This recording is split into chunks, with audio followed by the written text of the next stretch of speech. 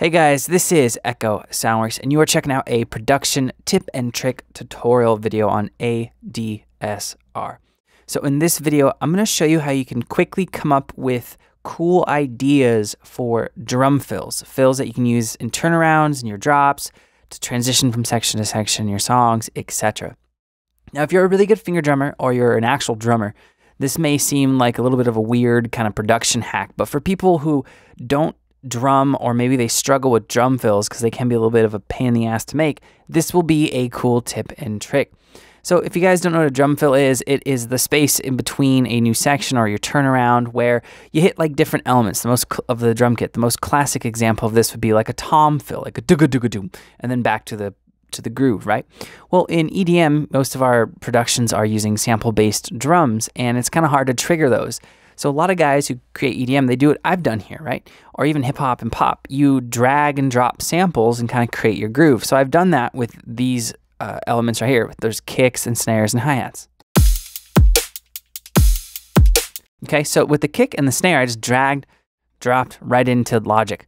Now with the hi-hats, I actually had opened up Machine and I played these. I think it's easier to play hi-hats. I think you get a better result. It's having that realism of velocity and the velocity sensitivity.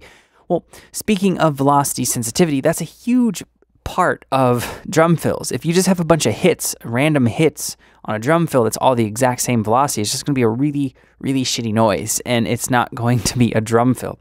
So what I'm going to show you how to do is pretty cool, and you can do this in any DAW, but let's listen to it real quick. So let's listen to this drum groove, and pay attention to this green section over at the end.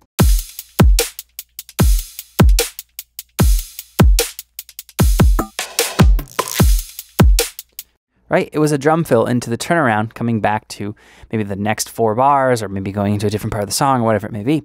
Now, the way I did that, I played it using this tip and trick I'm going to show you, and you can see here that the waveforms, if we zoom in, there's clearly different velocities going.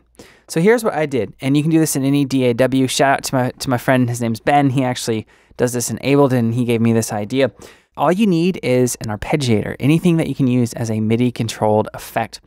So I have an instance of Machine pulled up right here, and I'm using a kit from my Future Bass drum pack, and it is just nothing but percussive hits, okay? So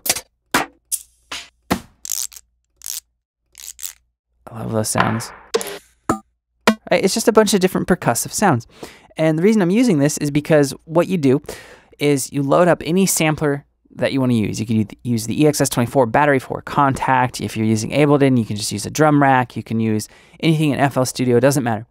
You're going to load that up into onto a track that's basically a software instrument or can handle incoming MIDI. And then what you're going to do is load up an arpeggiator. Now in Logic, that arpeggiator is up here on any software instrument. It's above the actual software instrument, so you can see where it says Machine 2 here, then it says ARP.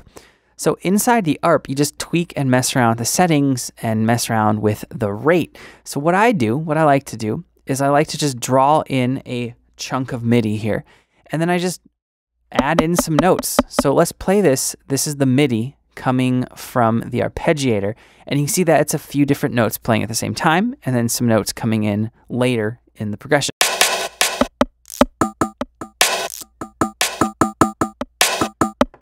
Right, now what I've done is I've set this specific instance, if I go to options, I have it on random.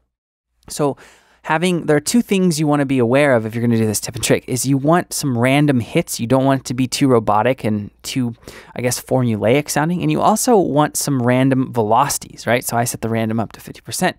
So not every velocity is the same. Then what I do is I just take this and I just bounce it to audio. So we just bounce that one to audio right there. And what I'll do is I'll just go back in, maybe change some samples, maybe go into the MIDI and move it down, right? And then I'll bounce that same pattern. I have these 2 different audio regions I just bounced from the arpeggiated drums, and then I'll just kind of listen, and I'll start to just chop some stuff. Now, the reason why I don't think it's very rare, I think, to get just a really good usable drum fill from this, but it's a great starting point to give you an idea, so maybe you're not falling back to using the same old samples for your fills. Like maybe you rely too heavily on snares or toms, right? So here we have some weird instruments going on. All right, so I like those first 2 hits, so maybe we'll take that out. We'll allow this one to come through, so then we have right? And let's try layering that with the old one that I had before we did this. All right, that's kind of cool. Let's listen to this one real quick. Okay, I don't really like too much of that one, to be honest with you, so just delete it. Now let's listen to this, though, with the new one that we just made.